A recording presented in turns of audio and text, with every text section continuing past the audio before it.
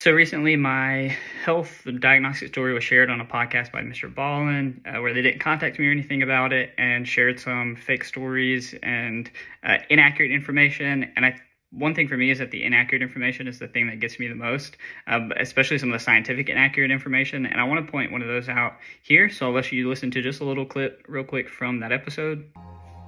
Aaron's doctor ordered immediate bone scans to test for hypophosphatasia.